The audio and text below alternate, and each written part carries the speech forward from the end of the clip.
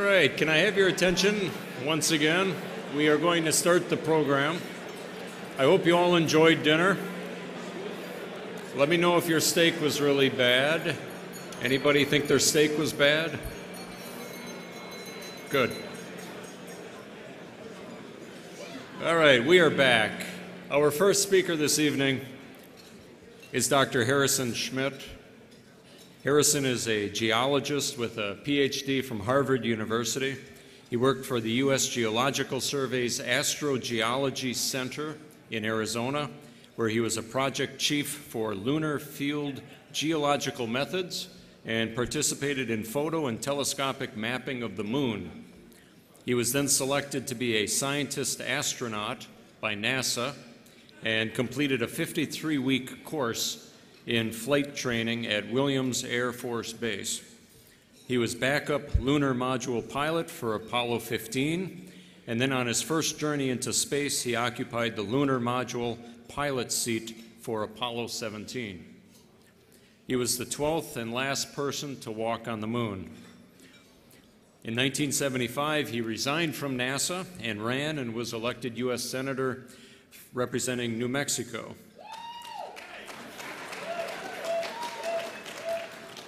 Which is a small state in the Southwest. He is currently an adjunct professor in engineering physics at the University of Wisconsin-Madison. Wisconsin, there we go. That's also called God's country. It's slightly north of Illinois, and I was born in a small town in Wisconsin. I am pleased to report that Harrison Schmitt joined the board of directors of the Heartland Institute earlier this year. Thank you, Harrison. And Harrison is going to give us a presentation on the constitutional limits of climate change policy. Please welcome scientist, astronaut, and Senator Harrison Schmitt.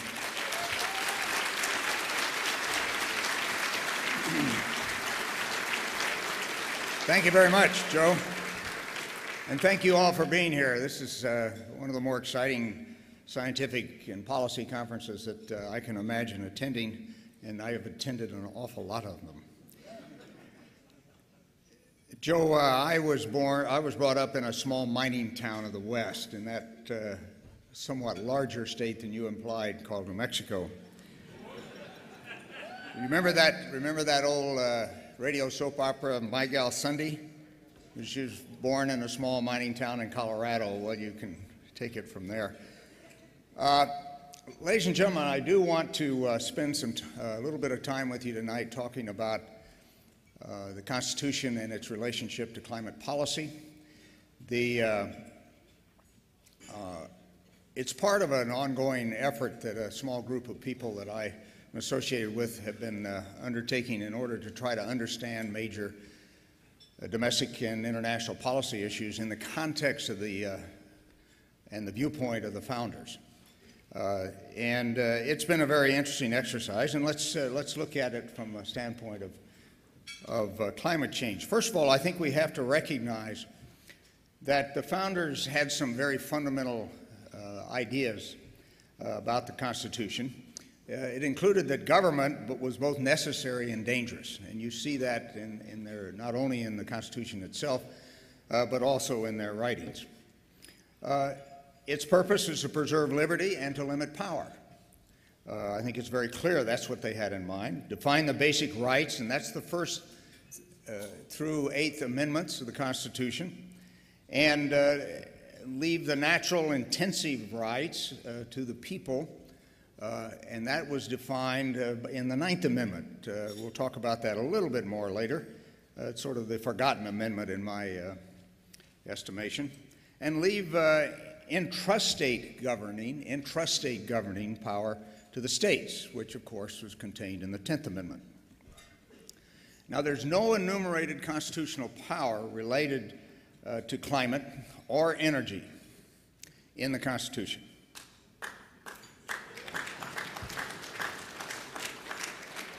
Article 1, Section 8 limits powers of Congress.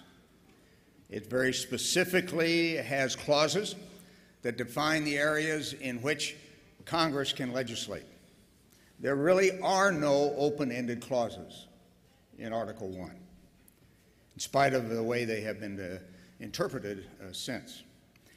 The Commerce Clause is probably the one that is used most frequently in broad interpretations, but its purpose, very clearly in the eyes of the founders, in my opinion, was to make commerce between the states regular and not open all state powers to federal usurpation. I'm not sure what that was all about. Article 2 defines no presidential powers specifically related to climate or energy. Now, the question before us and before this group of people with whom I work, are there any implicit constitutional powers for legislating or regulating that exist in this arena? Well, Article 1, Section 8 does define federal science and engineering research. Implicit constitutional research requirements are in weights and measures, counterfeiting, these are all found in in Article 1, post roads, which I think we can broadly interpret as communications, evaluation of discoveries, which is the patents, the support of the armies and navy. And here you see that climate research is important in this regard. And so if there is one area where there is implicit federal research power that is constitutional, it's in climate and weather research that is related to the common defense. And of course, the support of the militia being state-controlled until activated by the federal government or the president. Now, implicit common defense research justifications, weapons and intelligence systems, potential future military technologies, natural, agricultural, and other national defense resources, military logistics and technologies and transportation, the national critical energy systems, the science and technology associated with those, and national border protection and enforcement, increasingly an area for research. And I come from New Mexico, you may realize. And medical research that maintains a healthy population. Remember that national security is dependent on our population being as healthy as possible. And climate and weather as they impact all of those areas that relate to the common defense. Now, well, Article 1, Section 8, can we adjust that screen a little bit, please? Apparently not. Somehow you've exploded on me. Anyway, as you've seen in the background, there's some pictures of the Earth that I took on the way to the moon. I'm going in reverse. We're coming back home in this respect.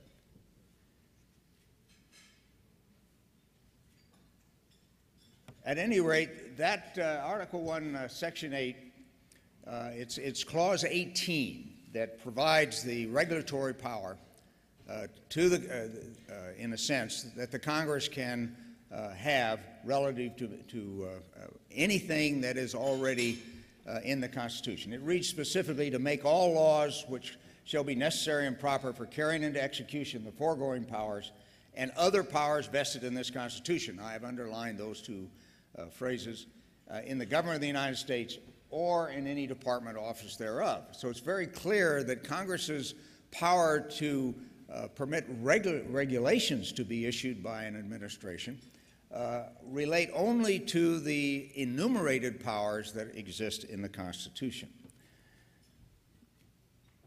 The climate and energy regulation is not constitutional except as related to interstate commerce. And there you have, of course, the regulation of commercial energy transport between states, and it constitutes a clear federal regulatory responsibility. That's what the Interstate Commerce Clause is all about. It has to do with making commerce regular between the states. Federal climate regulation does not have a justification other than justification other threats to public safety due to interstate commerce. Now, are we going to be able to fix the...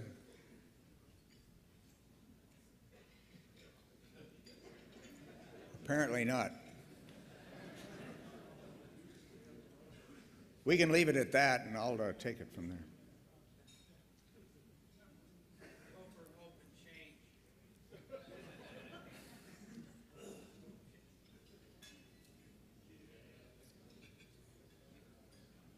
Apparently we found a Mac person.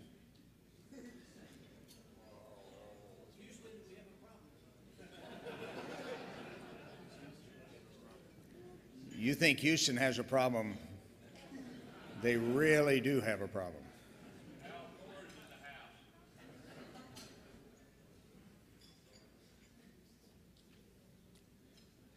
I'll take it from, there you go.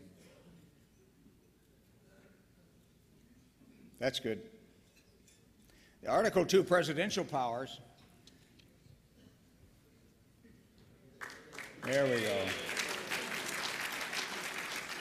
Now, the thing we have to remember about Article 2, it is constrained, of course, by the Congress, by the constitutional amendments, as well as by the Congress funding powers.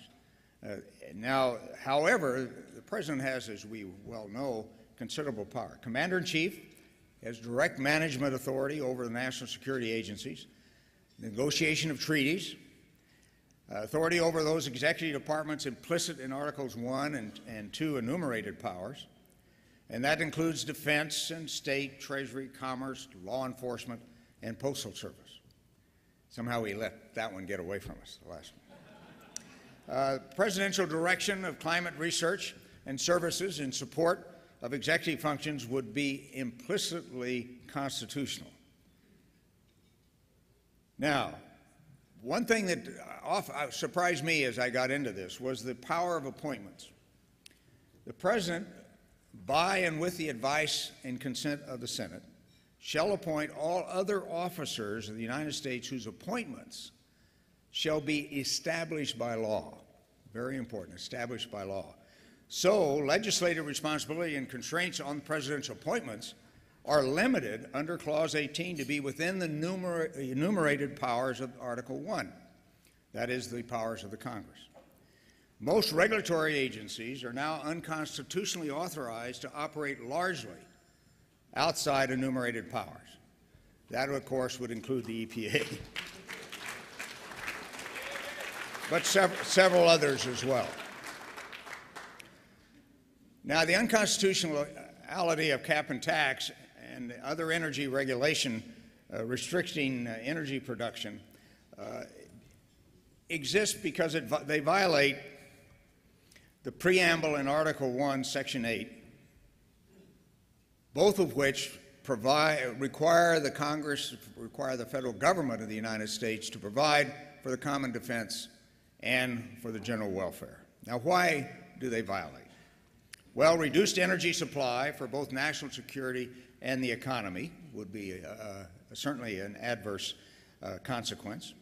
Added dependency on unstable and adversarial sources of energy supply around the world. Limitations on economic vitality and growth.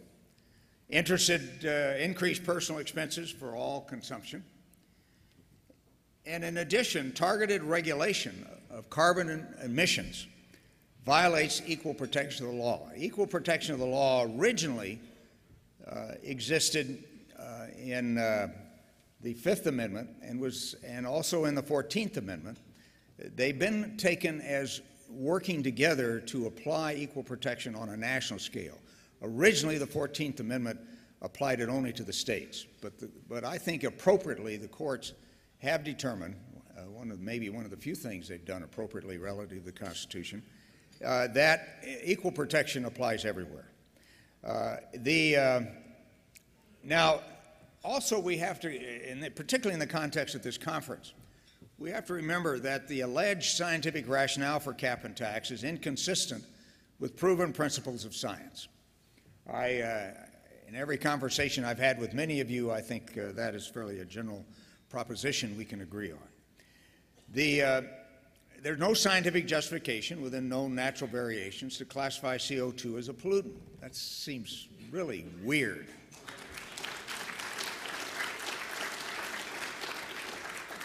Tests of global climate models and predictions fail, frequently at least. Strong and testable hypotheses exist as alternatives to human-caused global warming. Strong evidence exists that natural climate variations excuse me, overwhelm human-caused effects, and scientific debate has been stifled by political and governmental special interest. All of these make it all of these bring us very close to, I suspect, ultimately having a case for fraud, if we wish to pursue it. Now, the 5th and 14th Amendment, let's talk about that a little bit more. Targeted subsidies and loan guarantees. Equal protection of the law is denied for non-targeted entities, right? If you give Southern Company loan guarantees, which they almost certainly never won't work out very well for them, but if you give them to them, then everybody else has been left out of that. And that's an equal protection issue. The subsidies distort the energy marketplace, and they raise indirect and direct energy costs. I just list a few of them there that do that. And now we see the prospect, I know it's happening in New Mexico, it's happening in many other places, of energy rates being increased because of these subsidies. Believe it or not, it's happening that way.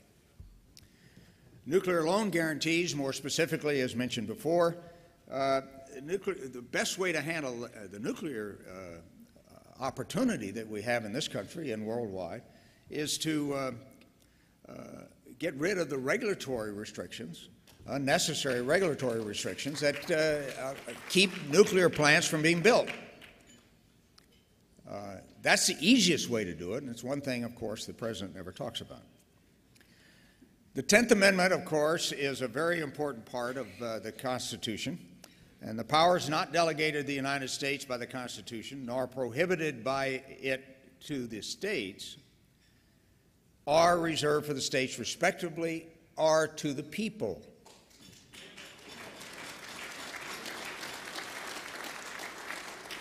Intrastate regulation is solely a state responsibility, according to the founders. Environmental regulations, intrastate; migrant labor regulations, intrastate; health care, education systems, and the like are all intrastate responsibilities reserved for the states under the 10th Amendment. And the Arizona law is a very important attempt now, and I think it ultimately will be successful. Important attempt to get that back into the context of the 10th Amendment.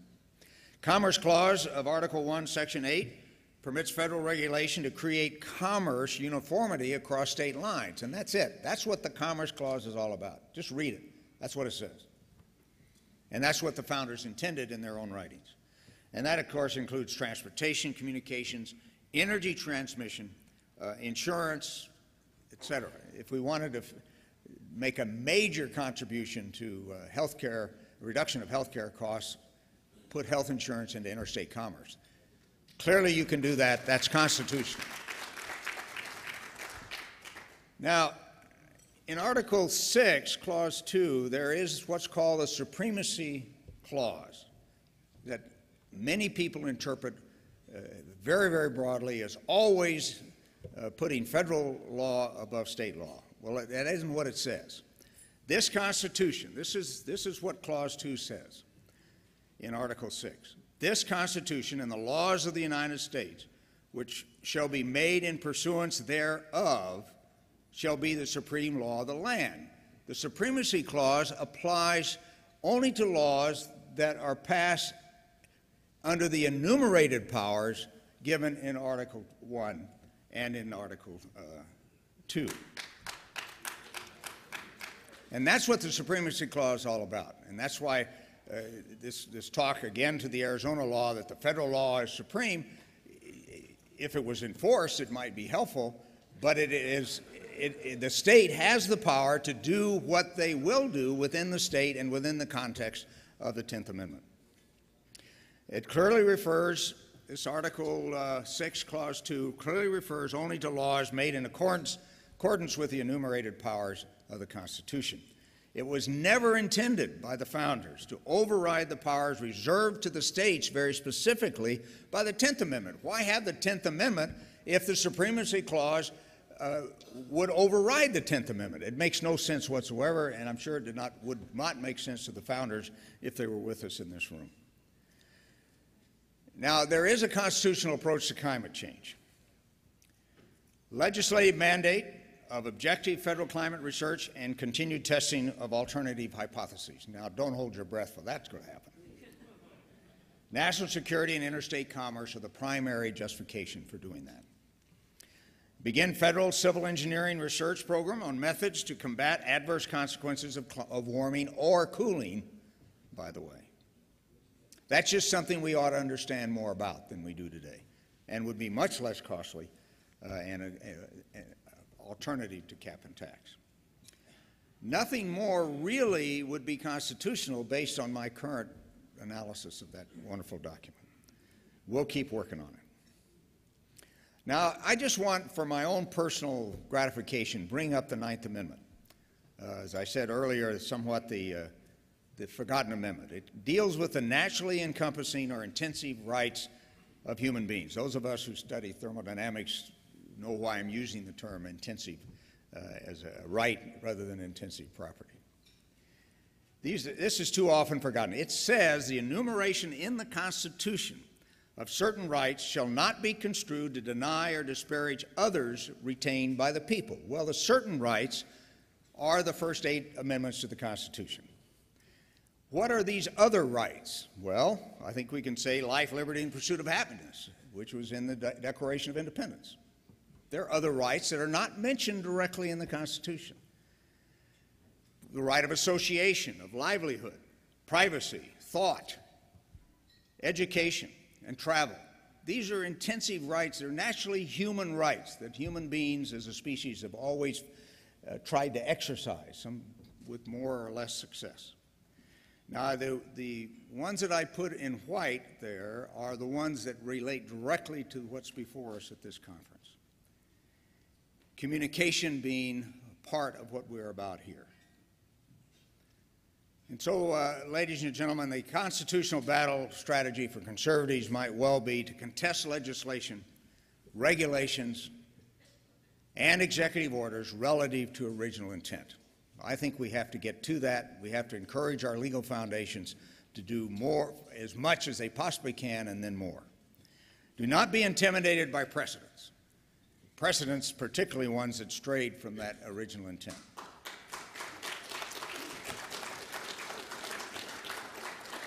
We also need to raise the national and international intellectual pressure to the highest levels possible, and where else better to do it than conferences like this. Bring original intent and rationale into the public debate.